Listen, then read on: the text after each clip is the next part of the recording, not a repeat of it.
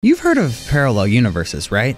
You know, alternate realities that might exist alongside our own. Places that could have completely foreign physics and different fundamental rules that result in strange landscapes and extremely alien creatures. You ever wonder what it would be like to explore a place like that and maybe uncover the mysteries within it? Well, in the world of Pokemon, parallel universes are more than just a theory. We saw it in the Sun and Moon games with the Ultra Beasts, which gave us a little taste of the wacky creatures that could come from another universe. But there's another game out there. One that takes this whole alternate reality concept to the next level. Not only that, but it's one of the best Pokemon games I've ever played, and it wasn't even made by Game Freak. Allow me to take you through the events and gameplay of the most incredible fan-made Pokemon game of all time, Pokemon Xenoverse.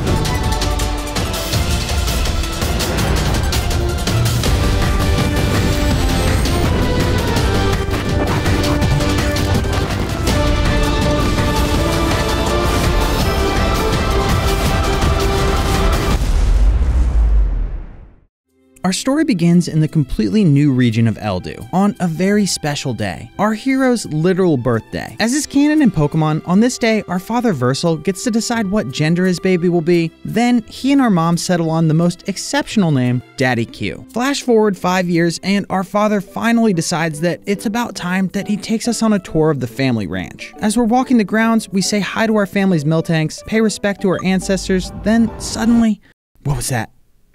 What? There are 3 Pokeballs here.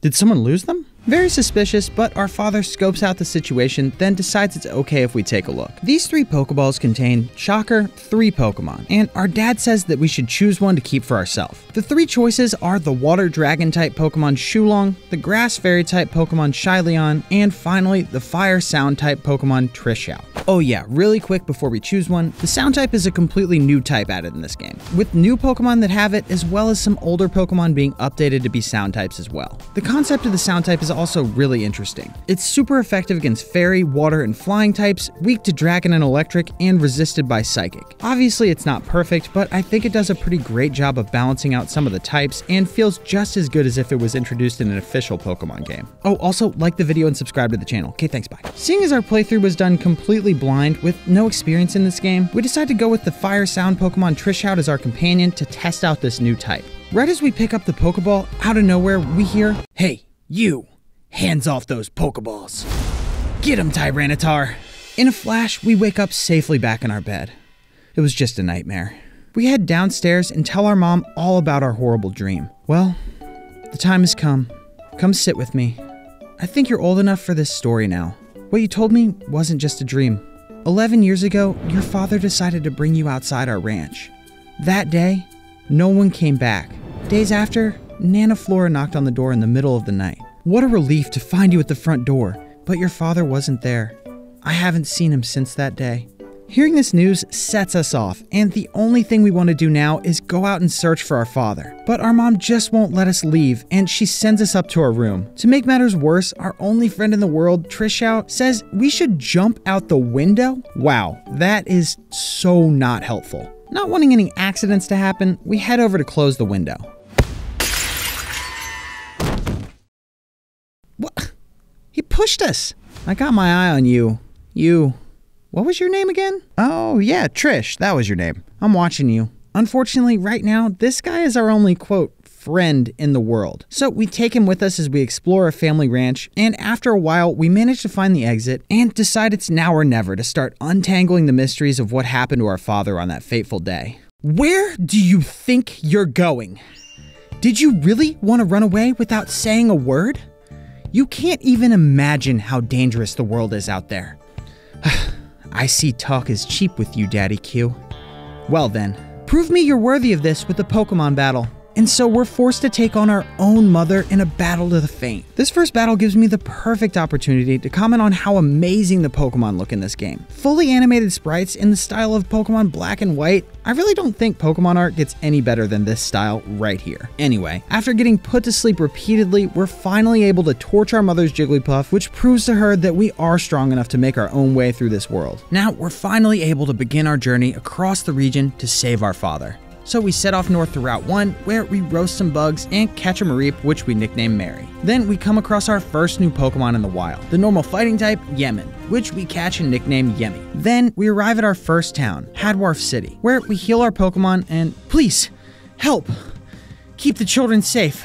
Call Aster, fast. Soon, out of nowhere, now, Suicune, extinguish these flames.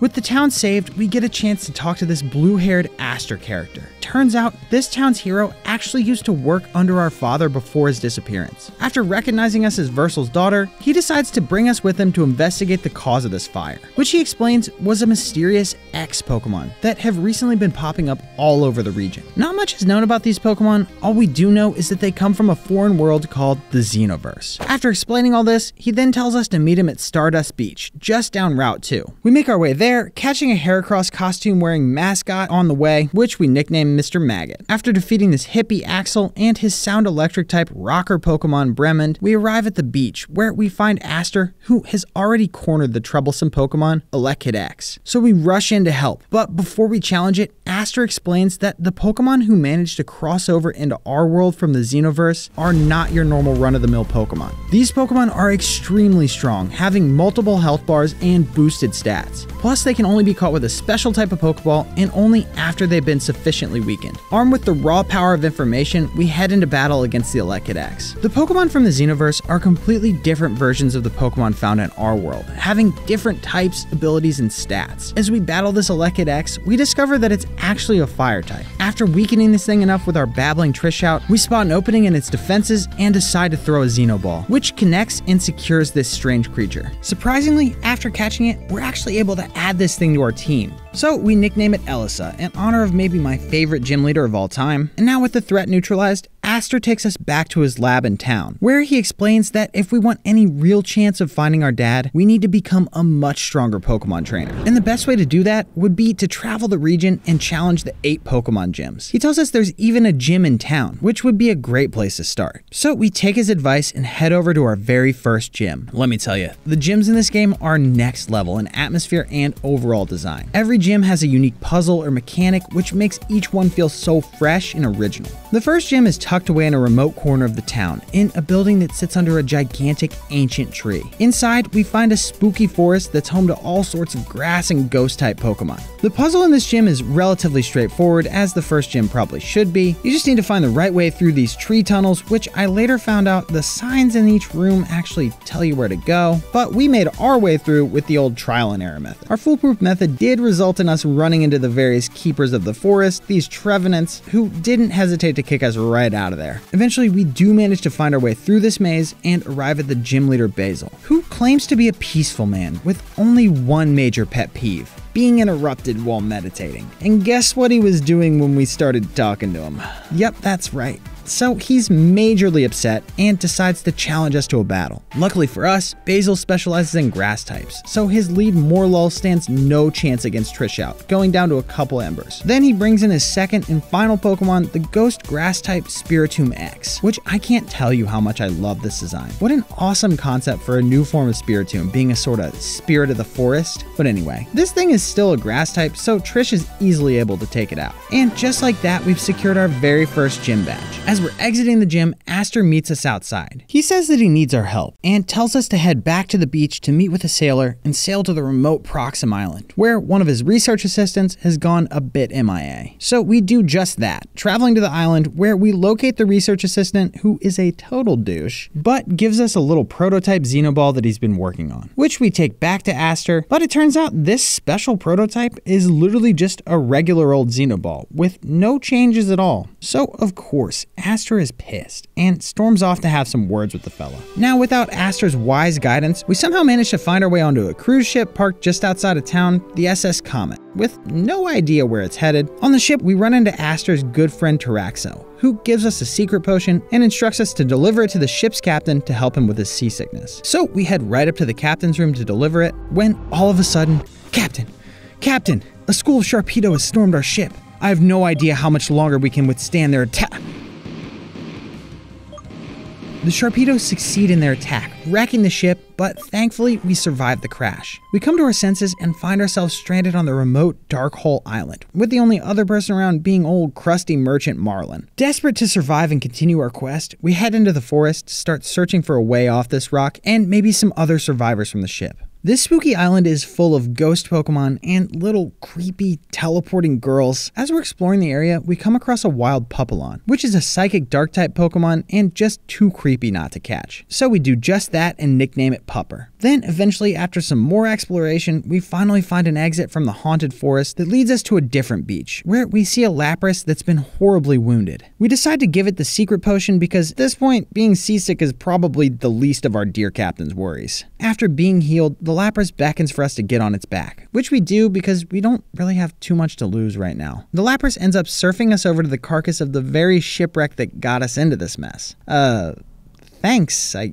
guess. With nothing better to do, we decide to investigate the ship to see if we can find any survivors. After scouring this spooky shipwreck and finding nothing, we run into the very same pack of Sharpedos that caused this mess, which are being led into a frenzy by one of those evil X-Pokemon, Sharpedo X. Not wanting this to happen to any other ships, we decide to take matters into our own hands and battle this thing. It's a tough fight against this ghost water monstrosity, but eventually we're able to weaken it enough with Elisa and use a Xenoball to catch it. This thing is way too cool to not add to the team, so we nickname it Sparky and send it to the box for later use. With their leader taken out, the other Sharpedo calm down and disperse. Then, as we're exiting the scene of the battle, we run into Taraxo again, who teleports us out of this horrible place to his home in the remote northern Polaris town, where we rescue this poor kid's stolen Hikalu from a couple goons, and as a reward, he gives us a special gem that we can use to summon a hollow Pokemon to smash rocks for us. Also, as we were traversing the cave to rescue the dog, we found and caught a steel poison type Blingram, which we nicknamed Blangy. Anyway, with our new power to absolutely demolish rocks, we're able to traverse further down in the Zero Cave, then out onto Route 3 and 4. On the way to the next town, we come across this strange robot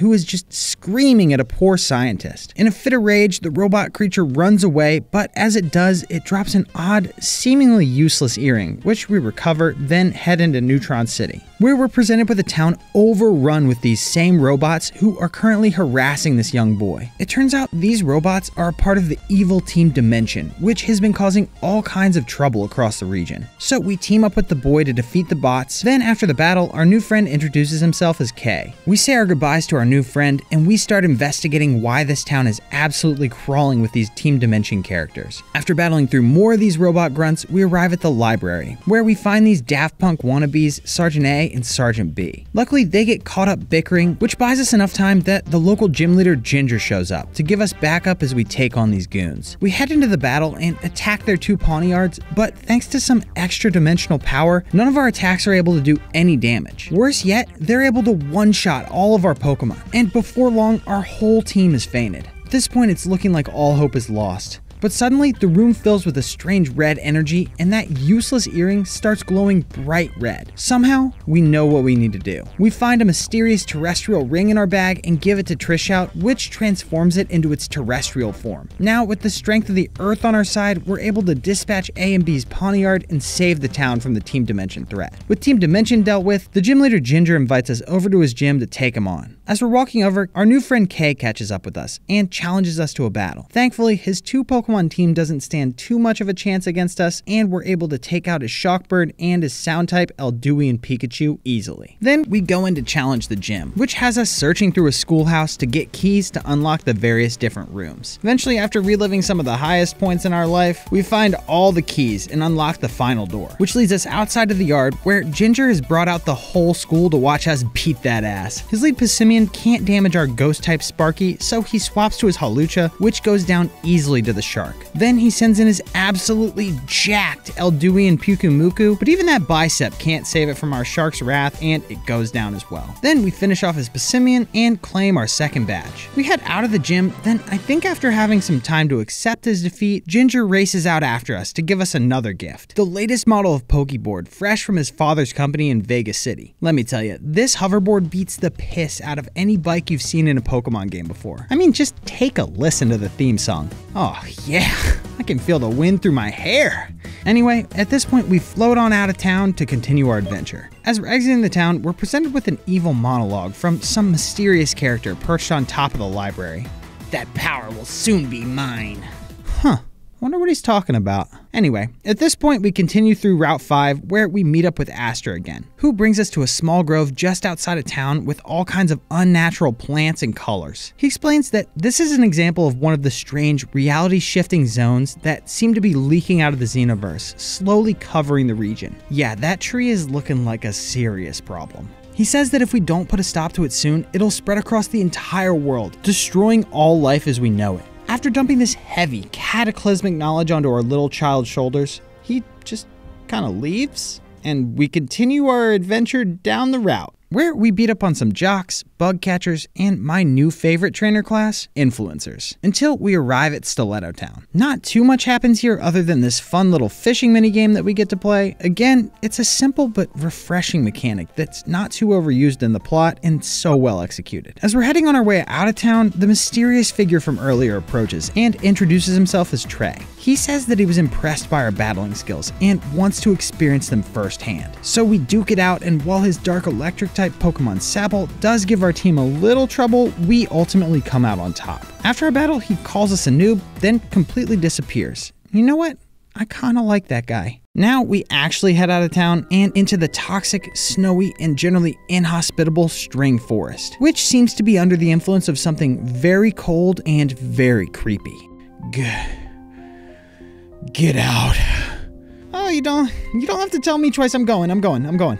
Unfortunately, we don't leave quite quick enough, and we're ambushed by the ice electric spider that has imprisoned these poor souls here, Galvantula X. Thanks to its boosted stats, it's able to give our team a nice big helping of trouble, but after a few attempts, we exploit its 4x weakness to fire to weaken it enough that we're able to catch it. We nickname our new friend Spooter, then after freeing the people from Spooter's webs, we head south, fight through Route 6, say hi to the Miltanks, and arrive at Milky Way City, where we're basically teleported back in time to the Dark Ages in Europe, where kings and queens rule the world surrounded by epic castles protected by their loyal knights and subjects. Cometh-on, this is Milky Way City's kingdom. The atmosphere in this town is awesome, and after talking to the peasants and exploring some hedge mazes, we're able to march right up to the castle looming at the back of the town, which is also the town's gym, with the princess who rules this land being its gym leader. But of course, one does not simply walk right up and challenge the princess. First, you must complete 3 trials. After signing the mandatory personal injury waiver, we commence the challenge. The first trial, the Trial of Fire, puts us up against the horrible beast Drudagon. And this thing is level 30, making it a much higher level than our level 25 team. But thanks to some expert maneuvers from yours truly, we're able to fell the beast, then we're sent away with a golden cup as the castle crew prepares the second trial. So we use this time to heal, then head back to the castle to commence the Trial of Water, where we're tasked with fishing up a golden spoon from the bottom of this water, which we expertly nail first try. Then finally, we head outside once more as they set up the final trial, the Trial of Grass, which replaces the whole arena with a gigantic hedge maze. After some wrong turns, we're able to navigate to the exit where we face off against the Trial Master Armand and his reindeer captain Fairy team. We swiftly demolish his team, then walk into the throne room to take on the princess / gym leader herself. With all this epic buildup, this fight has a lot to live up to, and it really doesn't disappoint. It ends up being the hardest challenge we've faced in this game so far, even with our Trish out having access to sound type moves, which reminder are super effective against fairy types. Her Mimikyu and Smeargle X aren't really too much of an issue. The biggest menace of our team is this Slurpuff that has a crazy moveset and ends up wiping our team more than a few times. But eventually, after training the team up a bit, we're able to use the mighty screams of Trish to overcome this chonky demon and secure the sugar badge. The next stop on our journey has us navigating the gravity path and heading into the gravity cave, where Elekid evolves into an Electabuzz X. Then we get into some trouble trying to steal from another merchant and beat up on all the trainers in our way until it's dangerous this way. Team Dimension doesn't want anyone to get hurt. Bzz. Wait, weren't we carrying out illegal research? Bzz. You don't say. After catching them red-handed, we team up with Kay to battle the Team Dimension grunts and put a stop to the illegal research and rescue their hostage scientist. As a reward for saving his life, he offers to let us take the fossils that Team Dimension was so interested in. The choice is between the hand fossil, lame, and the space fossil, which we obviously choose. Then we find our way out the other side of the cave and take a walk down Route 7 until we arrive at Ishtar City, where something very strange seems to be going down. I must bring food to the master. I must bring food to the master.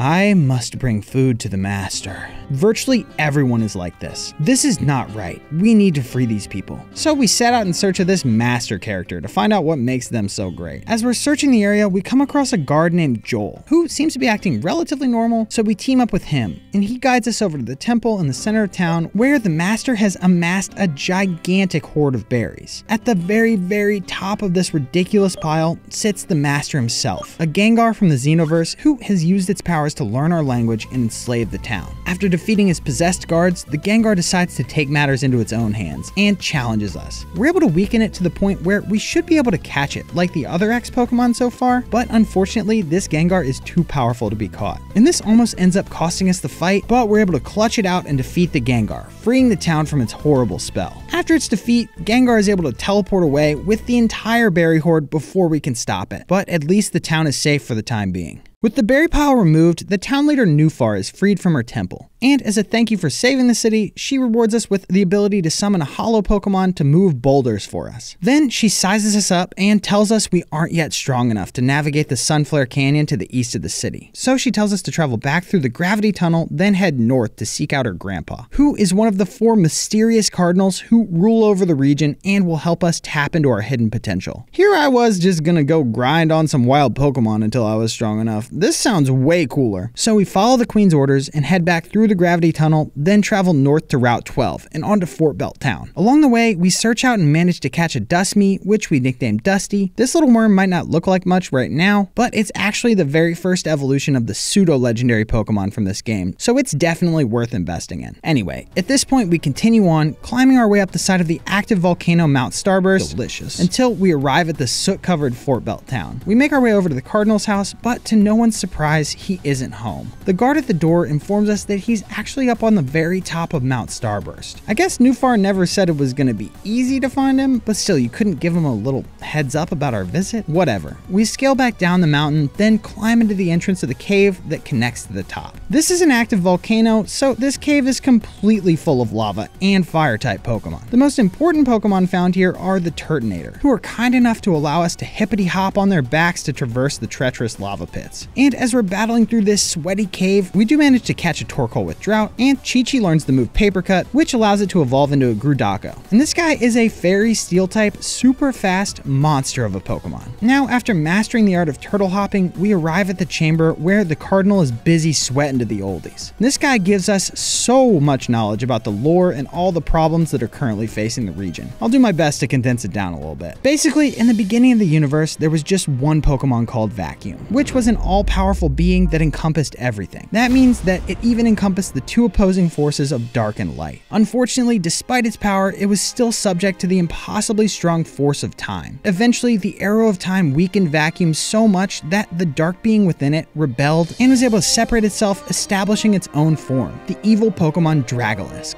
This process ultimately killed Vacuum, and its death resulted in the formation of stars, galaxies, life, basically everything. This also gave birth to the light Pokemon Luxflon. The being Dragolisk despises life, so in the end, it established its own world called the Xenoverse, from which it banished all normal life. In short, Xenoverse bad, regular universe good. Recently, something seems to be happening that's allowing Dragolisk to make progress accessing our world, which is usually well protected and separate. That's where we find ourselves today. After that lore dump, the Cardinal tells us that we have to go into the Xenoverse to find the strength we need to save the world. So he takes us to a chamber where he's able to send us deep into this strange dimension, where we encounter our shadow self called an altar. An altar is a being born of all the hate and resentment that we built up over our life, and it usually exists only in the Xenoverse. Without warning, it attacks us with some primal, evil form of our sweet Trishao. Thankfully, we're able to fend off her attacks and defeat the altar. Then we snag the Xenoversal core and ring, which we use to transform Trishao into its even stronger Xenoversal form from its current terrestrial form. After transforming, the evil powers of the Xenoverse are too much for Trish to handle, and it ends up lashing out, attacking us, then running away.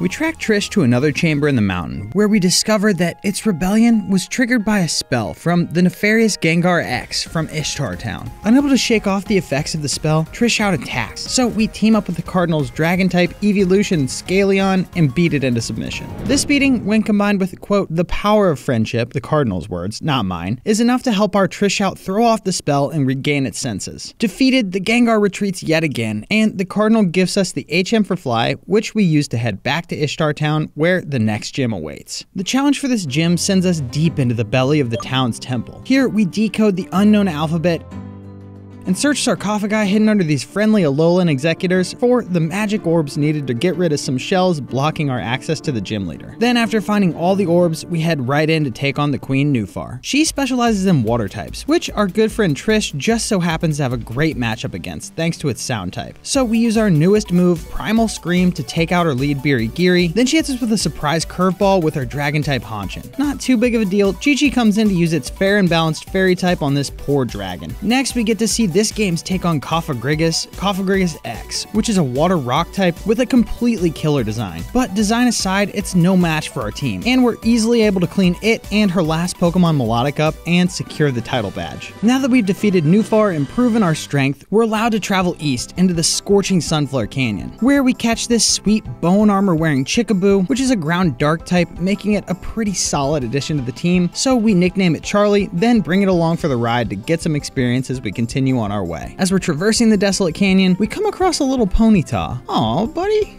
you lost? Oh, sorry ma'am, I didn't mean to...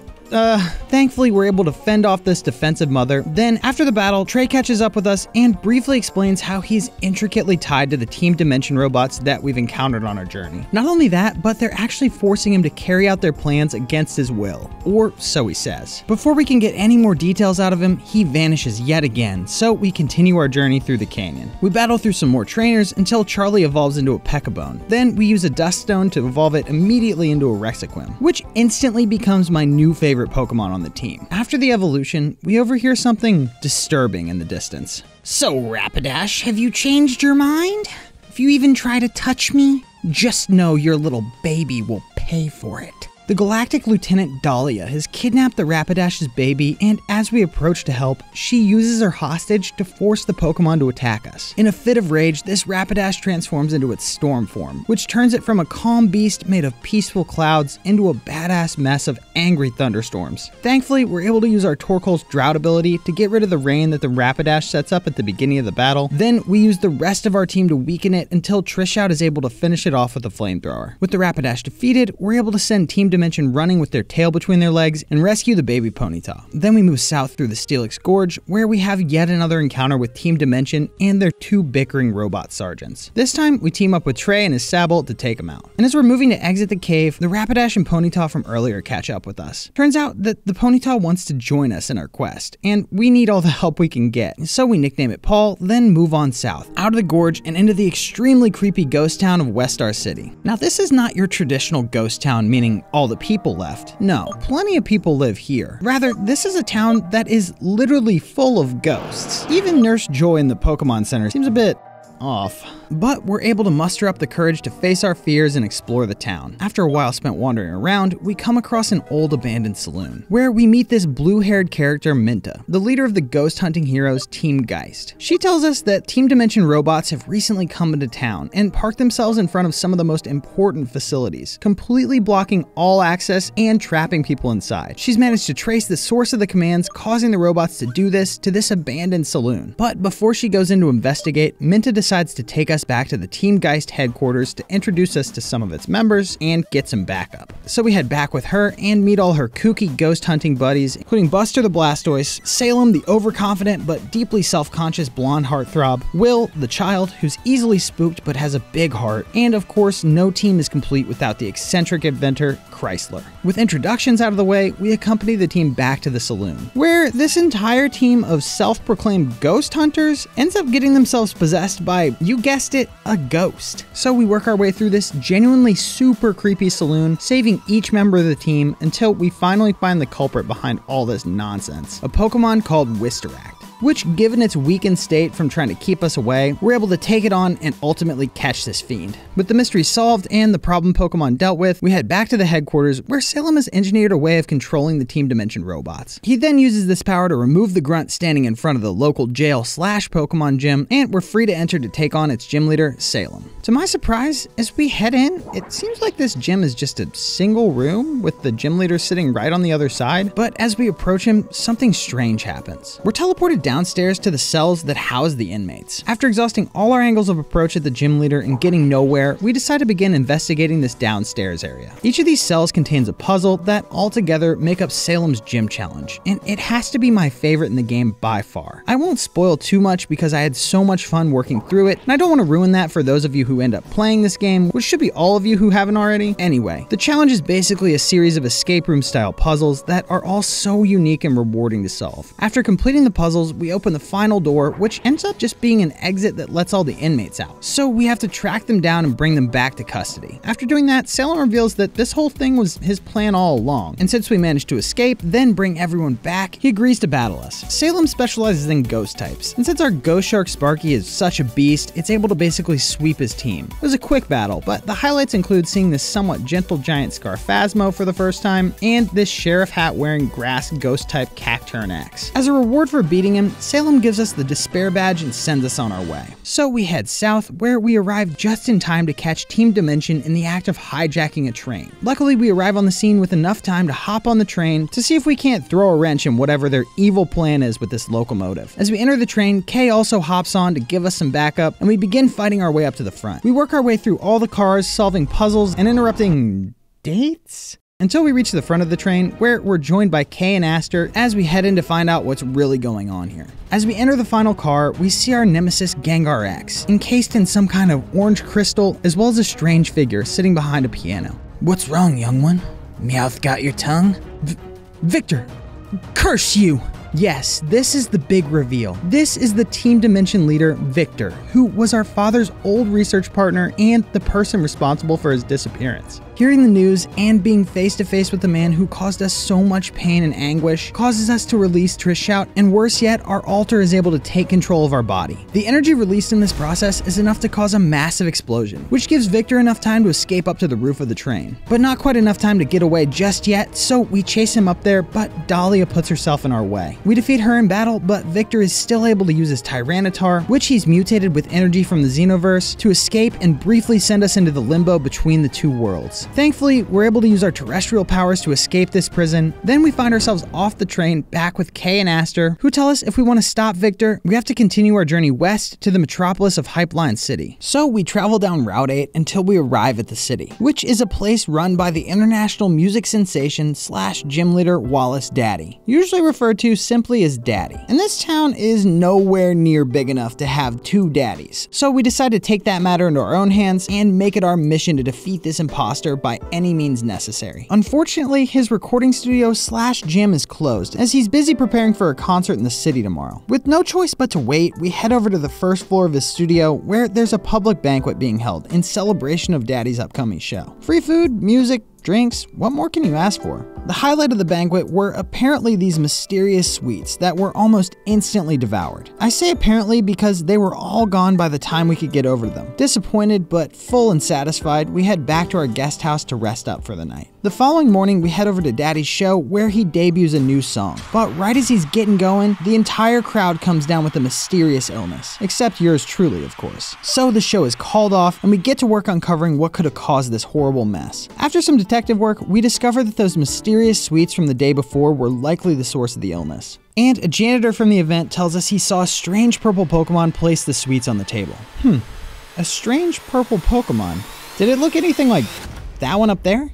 Yep, that's the one. At this point, we team up with Wallace Daddy and climb to the top of his studio to save the city from this hilariously oversized Slurpuff, which thanks to Requiem and its ground-type moves, we're able to do in short order. Now with the gigantic sweet monster brought down to size and the city saved, we're free to take on the challenges that await in Daddy's gym. This gym is basically a series of puzzles like the previous one, only this time you're able to scan a code on the floor in the lobby of the gym that links to an actual Instagram account that the developers of this game set up for Wallace Daddy. And this Instagram has various clues and information about how to solve each of the puzzles. This is some next level stuff. I keep getting more and more blown away with the quality of this game. Anyway, we dance our way up the tower, shoving through the crowds and evolving Dusty into an ego hiss in the process until we make it to the top, where Daddy awaits us in his fabled solid gold recording room. Now we finally get a chance to prove who's the real daddy around here. Spoiler alert, it's us. His sound-type Pokemon, including Scrovroom, Pyroar, Arbok, and company, are no match for the strength of our team at this point, and we're easily able to defeat him, which secures us the beat badge, as well as the ability to head west out of town to the Samuel Oak Airport, where we continue further north into the twisting jungle of Route 9. Here we meet this strange feral child, who we defeat in battle. As a reward for beating him, he teaches us how to summon a Feraligatr to traverse the swampland ahead. So we do just that and ride the Feraligatr deep into the jungle until we arrive at the remote Dorado village, which is the home of another one of the 4 cardinals of the region, so we head right up to his temple in search of some guidance. But just as we arrive at his house, that feral boy comes running out of the front being chased by guards because he stole the cardinal's precious H mineral. To make matters worse, he instantly pawns it off on us to try to take us down with him. So we're forced to flee the scene and chase this little rascal deep into the sacred clustered jungle. We tail the kid all the way into the heart of the temple deep in the jungle, where we find none other than Victor back up to another evil plot, where he's kidnapped the cardinal and is in the process of using him to harness energy from the Xenoverse. Unfortunately, we arrive just too late to stop this process, but not too late to rescue the cardinal. So we go into battle against the Roserade X that has the cardinal under some kind of spell. The sound poison type Pokemon puts up a good fight, but ultimately we're able to exploit its weaknesses and weaken it enough to be able to catch it with a Xeno Ball. But even with the Roserade defeated, we're still too late to stop Victor's plan of filling Trey with the horrible, destructive X energy from the Xenoverse. With the process completed, Victor and Trey flee to the Team Dimension hideout as we return the Cardinal back to the safety of the town. After bringing the Cardinal back, he tells us that while he doesn't know its exact location, he knows that the Team Dimension hideout must be nearby, probably in Vegas City. So he grants us permission to pass through the town's gate to travel west on Route 10, into the expansive metropolis of Vegas City. As we're exploring the city looking for clues, we stumble across this circus tent that seems to have something a little off about it, so we decide to head in and investigate. Much to our dismay, right as we set foot in the tent, we're immediately selected as an audience volunteer for the show, which means that we end up battling each of the performers. After defeating the members of the circus, we find out that this place is actually the town's gym, and since we were able to beat everyone else, we get a chance to battle the gym leader, or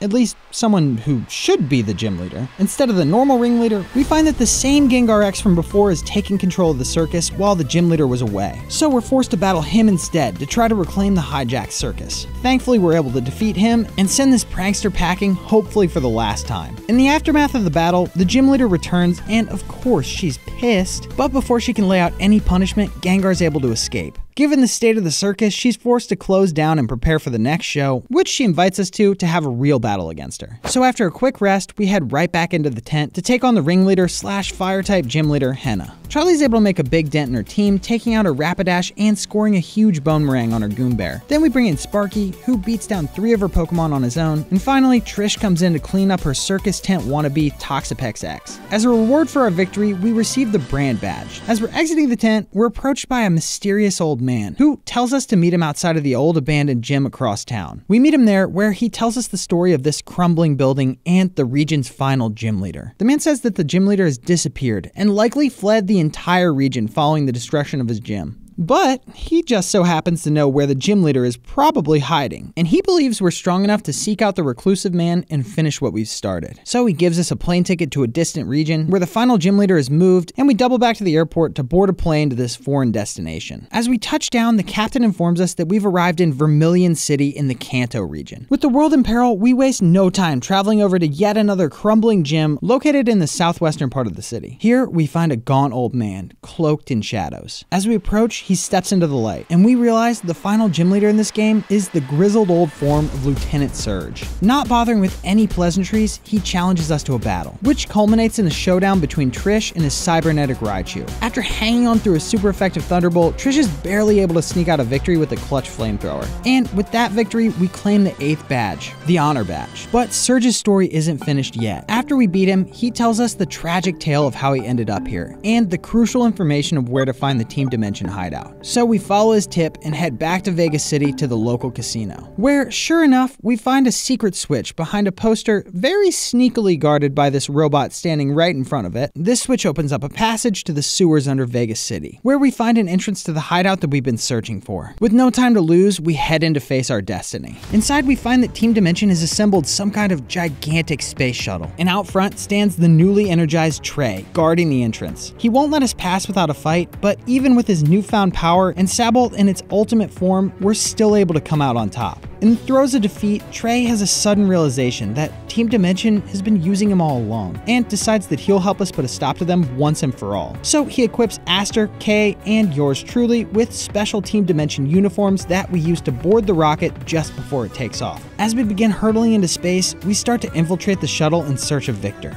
We battle through the ship until we enter a room where the newly fused form of Sergeant A and B, Sergeant S, emerges from a strange chamber. The behemoth won't let us pass, so we're forced into a battle. Even as a unified entity, with a super badass double Bisharp fusion, these numbskulls stand no chance, and we're able to defeat them and continue further into the shuttle. From here, we team up with Trish out to infiltrate the air duct / Pokemon den to deactivate the next part of the security system, giving us access to the room where the next Sergeant Dahlia is waiting for us. Just before we take her on, we're able to evolve Dusty into its final form, the pseudo-legendary Igorgon, which we use to absolutely roll Dahlia's team. By defeating her, we're able to completely deactivate the rest of the ship's security system. Now, we finally get a chance to confront the big bad Victor and settle things once and for all. So we head into his chamber where we find Aster at the mercy of the villain, meaning that it falls on us to take him on, and so we challenge him to a battle. We easily take out his Kricketune, then he brings in his twisted Tyranitar X. We're able to swap to Paul and get some good damage before falling to the might of the mutated Tyranitar. Then we bring in Trish, but he's also defeated by this monster. So we're forced to swap to Chi-Chi, who saves the day, taking out its remaining HP. Then we bring in Dusty for cleanup duty, who easily sweeps the rest of Victor's team. In defeat, Victor reveals to us that our father is actually being held on this very spacecraft, and offers to bring us to him. Anxious and unsure, but with little other choice, we agree and follow Victor. Being a man of his word, he unlocks the room where our father is surely being held prisoner. We approach the door, then proceed up the stairs where, at long last, we find our missing dad, finally reunited. But something just doesn't feel right. And it's at this point where our dad reveals that this entire thing, his disappearance, our upbringing, this whole adventure was all a part of his elaborate plan to groom us as the final piece of the puzzle that he needs to access the Xenoverse. But why? Why does he want to go there? He then explains that his real name isn't actually Versal. It's Silver, and he's the son of the legendary Giovanni. In search of powerful Pokemon, Giovanni was able to travel to the Xenoverse, but ultimately was killed by its Lord Dragolisk. So our dad made it his life's work to avenge his own father by destroying the Pokemon responsible and ridding the world of the threat of Dragolisk forever. And now that we've played directly into his plan, he forces us to bring out our altar and Trish out, which gives him the energy he needs to complete his portal to the Xenoverse. But there's still a chance that we can stop him. So we challenge him to a battle, and despite his extremely strong team with an Entei and Mega Weavile, we best him. But somehow he's still able to open the portal, summon his ally Mewtwo X, and go in to complete his final mission before anyone can stop him, leaving Mewtwo X in our way to guard the portal and slow us down. Needing to save our father and the world, we have no choice but to face off against the strongest Pokemon we've encountered yet, Mewtwo X. Thanks to the combined strength of our entire team, we're narrowly able to defeat this beast and follow our father through the portal into the Xenoverse. Here, we traverse the inhospitable landscape until we find our father staring down the embodiment of evil itself,